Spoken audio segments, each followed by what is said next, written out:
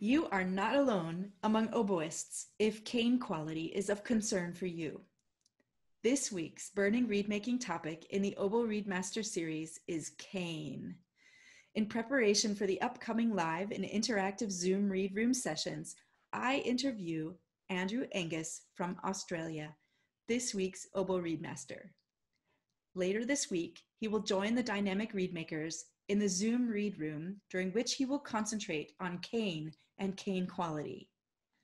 I'm Jeanine Krause from JK Double Reedmaking and your host for the OBOE REED Master series. I want you to hang out with the world's best reed-making experts and find out how they solve burning reed issues. So follow the link to stay in the loop. I came to know Angus through his lively OBOE reed-making forum. He has been so generous in sharing his delight and his expertise with oboe reed makers all over the world. He performs on modern and historical oboes with such ensembles as the Australian Brandenburg Orchestra, the Melbourne Bach Ensemble, and the Bach Academy. He has appeared at many festivals, including the Melbourne International Festival. Andrew has recorded for ABC Classics and Naxos. He produces and sells oboe reeds commercially and copiously, about 1,500 reeds a year. You can find his reeds at sweetreeds.com. It's midday here in Hofheim, near Frankfurt, Germany, and I am so pleased to welcome Andrew, who is taking a moment before his evening meal to answer a few questions. So welcome, Andrew. Start by telling us where you are.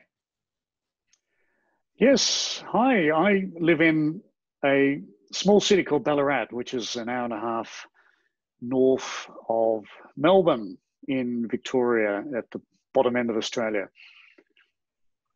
So it's about noon here. What time is it there? Yeah, it's 7:30 in the evening on Wednesday. Ideally, what do you want to feel like when you're playing the oboe? And what do you want to sound like? Yeah, that's an excellent question. The feel for me is the instrument needs to feel like an extension of me. It's for me, it's primarily an expressive tool, and so what I'm wanting to express needs to be able to come through the reed and come through the instrument very, very easily. With the many different oboes that you play, do you have a different set of priorities for these different oboes, or do they stay basically the same with regard to reeds? That expressive element is certainly the same across all the different instruments. Sometimes the technical demands of the instrument can come to the fore. So yes, there can be some differences, yeah, depending on the instrument. So what would you say your reed priorities are? What does a reed really have to do? For me, primarily, it has to sing. That's the most important thing. Again, it's related to that expressive requirement I have with the reed. It needs to sing. It needs to say something to the audience. So that is the fundamental thing. After that, yeah, there's a whole bunch of technical stuff that obviously needs to work so that everything works. So obviously tuning and to some extent the blend needs to work with the other instruments, and octaves need to be there. So there's all those other technical requirements underneath that. But primarily, yeah, it's the singing quality of the reed that is the most important thing for me. What's the very first thing that comes to mind when I say reed making? The joy of working with the raw material. It's that incredible privilege of having the chance to handle the cane, this incredible material that looks so unassuming that at the same time holds all this incredible magic. I've been doing it full on now for a number of years, and that magic hasn't gone. It's still there, and that's what drew me to get into it in the first place. And it's still very much there when I come to the reed making desk every day. So how old were you when you had your first reed making lesson? Yeah, it was. I was in high school. I was probably 17, 18, I think, and um, yeah, I was loving my oboe playing, but I was horribly dependent on commercial reeds that I had to scrounge from whichever shop had them in stock, and so I managed to get onto this oboist who knew something about reed making, and I remember the first lesson. It was in front of his kitchen refrigerator. We used the handle of his refrigerator door to anchor the thread for tying on. I remember that very clearly. Do you remember it being love at first sight? Yeah, there was a certain amount of excitement. I think I remember being a little bit overwhelmed with how much knowledge there was, and how many steps there were, how many potential points to trip up. So certainly all that, but it didn't deter me. I remember going home and making a tentative start just on the dining room table. The materials that we use tend to be grown in the French Riviera area. So do you find that being in Australia, you've had any difficulty with supplies? Not as such, no. There's enough reliable online sources of cane that as long as I plan ahead enough and order in advance, the distance doesn't seem to be an issue really. Yes, it'd be wonderful to go and visit the cane fields in person and get a bit more hands-on with the material, but no, the physical distance is not generally an issue for me. What sort of time do you have to plan in as a cushion to have the materials that you need? It can be as short as 2 weeks. A month is more comfortable. What is the least enjoyable part of reed making for you? It's the least enjoyable. I think that's a good question. I think it would be the least enjoyable. Because they're all so different, of course. It's probably, if I had to single one out, it would be probably the tying on. I think just because it's even though it's the point where it really starts to look like a reed, it's probably the most time consuming. What is your very favorite part of reed making? What do you enjoy about reed making? Whenever I get a chance to appreciate the beauty of the material, the aesthetic qualities of the material, and that could be at any point in the process. It could be when I'm just getting the tubes out of storage and getting ready to split the tubes.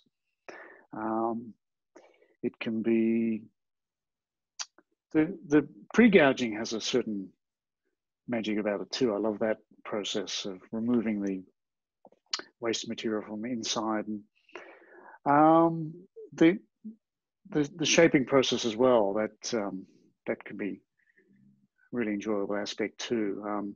So it's all these different stages have these underlying kind of aesthetic elements to them, and for me that's endlessly satisfying, and knowing that it's all getting one step closer to making a sound. This is the amazing thing. I always think that the oboe really is the reed,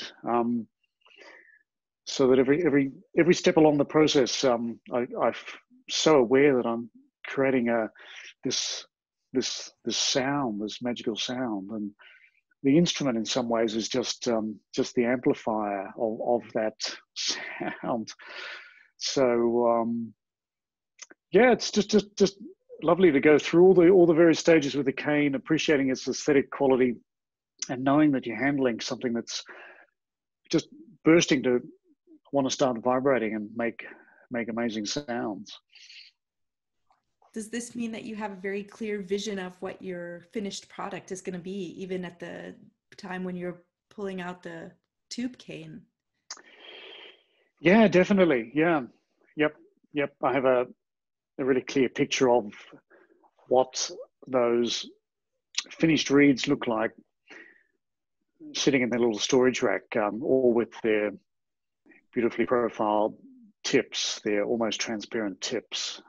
That image is always in my mind as I'm going through those various stages. And it's certainly a motivator to get from the splitting, the pre-gouging, gouging, shaping, tying on, just to get to that final stage. It's certainly very motivating to know that reward's going to be at the end. So you've done a lot of teaching. What, in your opinion, is the biggest mistake that your students make with their reeds? Excellent question. It's just not treating it with enough care. They actually get really good with the gouging, pre-gouging, splitting process. I think mistakes tend to creep in for them when they go to tie the cane onto the staple. It's just technically more difficult, I think. So there's a lot of mistakes creep in there, just where the binding is not really tight. Get a lot of air leaks, or it's very wonky. And so most of my students' mistakes would creep in at the tying on stage. I've had to explain what wonky is to my European English as a second language people in the course, and every one of you has used the word. All right. So it seems to be something often used in conjunction with oboe reeds. Do you have a formal or informal set of absolute reed truths? This is a concept that Caroline Park, who was at the time principal oboist of the Omaha Symphony, she taught me. She kept track of her reed truths, not rules of thumb, but absolutes. Yeah. What has to happen for a reed to be successful? For me, it's eliminating errors, minimizing errors in the process. Once you do that, you're well on the way to making a good reed. I think a lot of reeds don't turn out because there are errors somewhere in the process. If you eliminate those, it's got such an excellent chance of having a good reed. Yeah, the other big reed truth for me is releasing the sound. For me, it's all about releasing the sound that is already inherent in the piece of cane. Just let the cane be itself. Let it open up and get yourself out of the way of the piece of cane. Don't try and impose yourself too much on it. So I think for me, they're the two big truths for me when I'm making reeds. What are your most important tools? I couldn't live without my profiler, Reeds and Stuff profiler. It's become an extension of my hands. It's not a reed knife as such, but it's really close to it. So I think that's probably the number one for me. And to go with it is sharp blades. The blades for it need to be really sharp, and I'm constantly swapping them out and making sure, because it's all about getting the tip of the reed really fine. Without that, it's not going to work. So if I had to name one, it would be the profiling machine. Do you sharpen the blades yourself, or do you send them back and have them? I can kind of sharpen them myself, but I find myself just buying new ones from time to time. They're a little bit tricky to sharpen really effectively with the curved shape of them. Do you have any really great reed making stories, maybe spectacular failures or spectacular successes? If you'll allow it, it was getting one of my Year 12 students on board in the early days of starting up this reed making business. Teaching her how to make the reeds. She was involved in most of the stages at various points. For me, it was a big success. Taught me a lot about the process as well, having to explain it to somebody else. My other big reed making success, I think, is the consistency I get with, if I make 100 reeds, 95 of them will all turn out. It's important to know that I'm making it for a broad market, so I'm making them for beginner students right through to semi-professional, professional players. So there's a reeds that will cater for all those different players. But so yeah, out of those 100 reeds, they're not all going to be they'll suit a range of players, but they all work. They all crow straight off the machine. They all sound like oboe reeds, and it's always really satisfying to get such a high success rate. So yeah, I think that would be another one of my reed successes. Plenty of failures too, for sure. Yeah, especially early on, trying to get that consistency.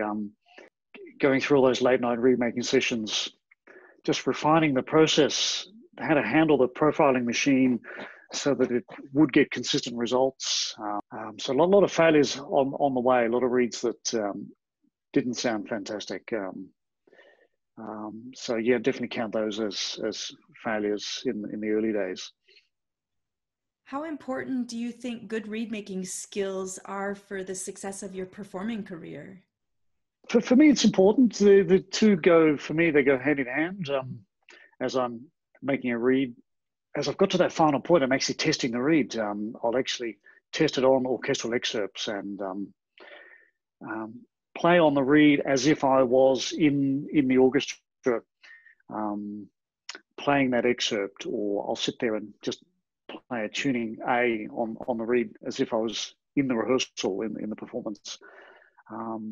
So in that sense, the performing and the reed making very much go hand in hand. They're almost one and the same thing. What is your reed making superpower? Yeah, I think it's the patience I bring to the craft. Other people have commented on the amount of patience I've got just in life generally to deal with fiddly, difficult tasks. I'm probably endlessly patient quite often, and perhaps that's a superpower. I know it's not unique. Other people have it. I know a lot of people don't, and they'll gladly palm off their reed making to me because I've got that ability to sit there and spend hours and hours doing the task. So perhaps that's it, I think. And attention to detail, I've got, I pride myself on my attention to detail. If you look back and regard your career up to this point, reed making or performing, what are you most proud of? Certainly with the performing, having performed professionally for a long time, there's some wonderful highlights. Certainly playing with the Australian Brandenburg Orchestra up in Sydney. More recently in Melbourne, playing a lot of Bach cantatas, St. John Passion, B minor Mass. Coming back to those works every year is always really special and is always a real highlight for me. From the reed making side, I think that's probably what I feel is my big success, is getting that level of consistency with the reeds working out. You know, it's probably around, it'd have to be at least around 90%. Congratulations. Those are some wonderful accomplishments. Oh, thank you. It's been such a pleasure to finally get to talk to you in person in this Zoom read room. Andrew, it's been such a joy to follow you through your forum. And we're so much looking forward to having you with us for the 2 sessions with the OBOE Reed Master for this season. Thank you so much for Wonderful. joining me. Thank you so much.